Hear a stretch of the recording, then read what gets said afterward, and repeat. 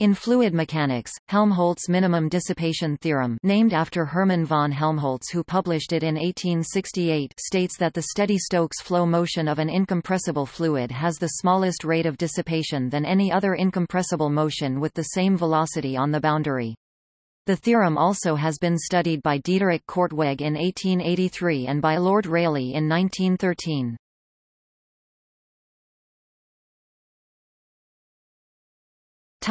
Mathematical proof.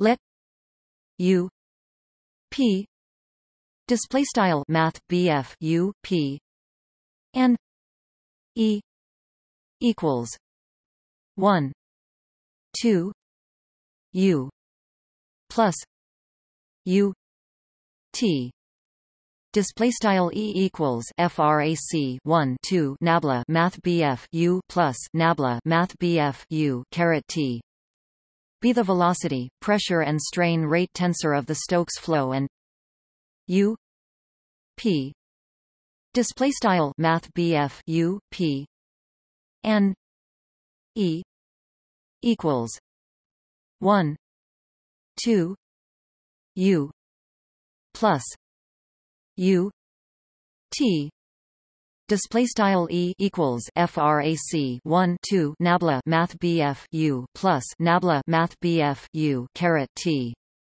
be the velocity, pressure and strain rate tensor of any other incompressible motion with U equals U display style math BF U equals math B F U on the boundary. Let U I display style U underscore I and E I J display style E underscore I J be the representation of velocity and strain tensor in index notation, where the index runs from 1 to 3.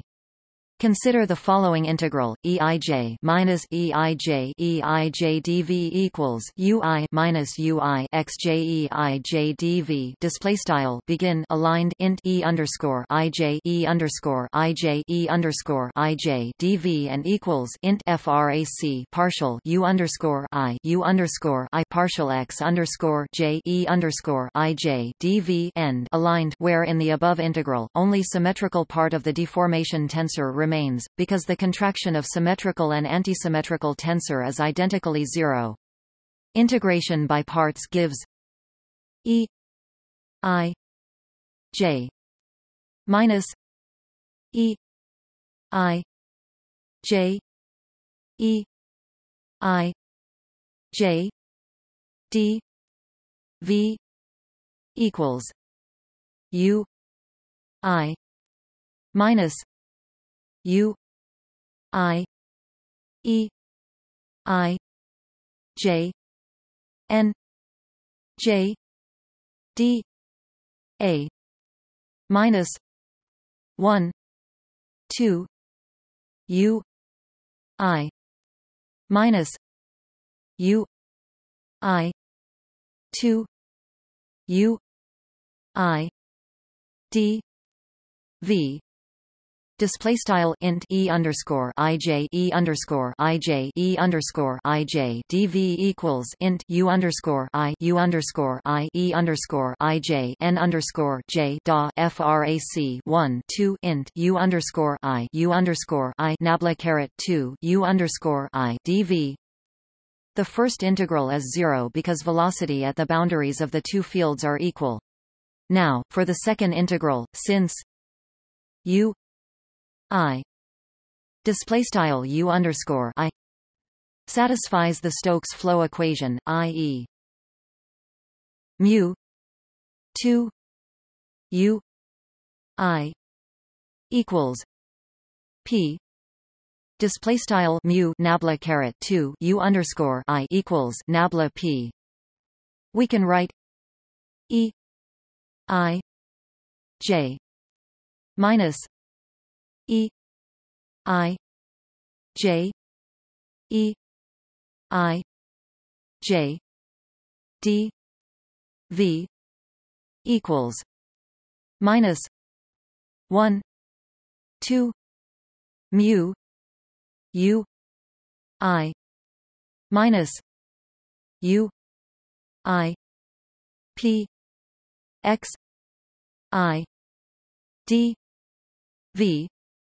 Display style int e underscore ij e underscore ij e underscore ij dv equals frac 1 2 mu int u underscore I frac partial p partial x underscore I dv.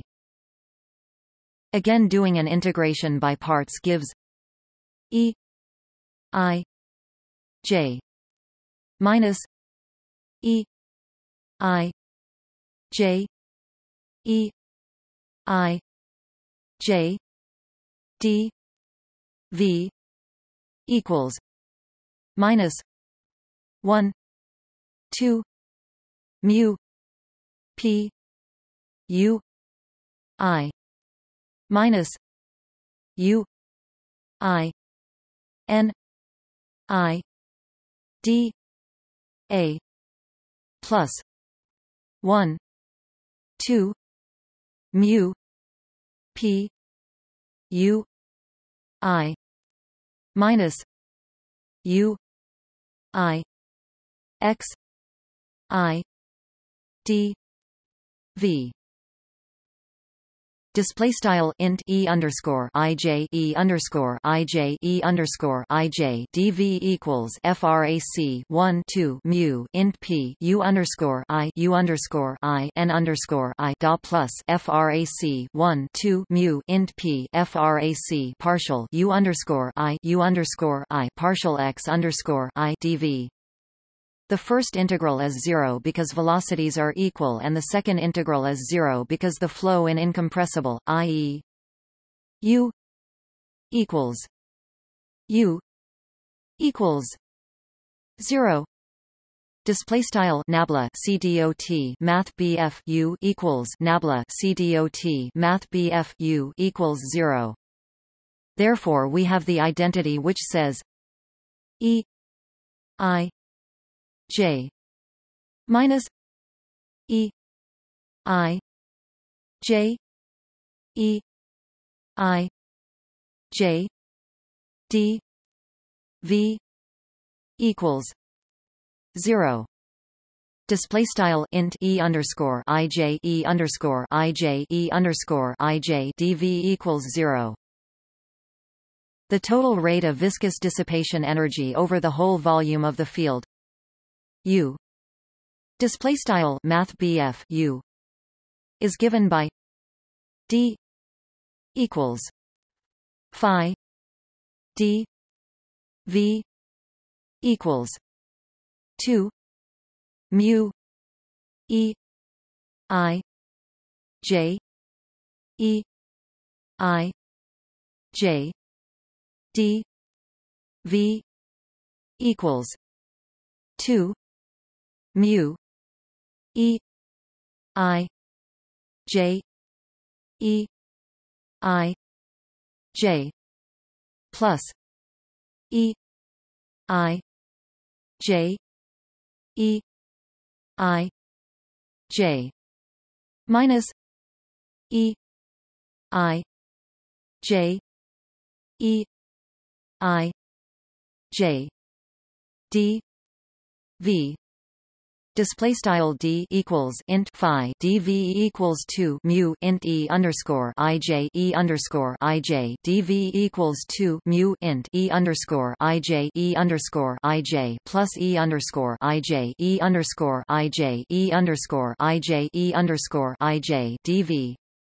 And after a rearrangement using above identity, we get D equals 2 mu E I J E I J plus E I J minus E I J E I J minus E I J D V. display style d equals 2 mu int e underscore underscore ij plus e underscore ij underscore ij dv. If d display style d is the total rate of viscous dissipation energy over the whole volume of the field u display style math BF u, then we have d equals d plus 2 mu e I j minus e I j e I j minus e I j d v. Display style d equals d plus 2 mu int e underscore ij e underscore ij e underscore ij e underscore ij dv. The second integral is non-negative and zero only if e I j equals e I j. Display style e underscore ij equals e underscore ij, thus proving the theorem.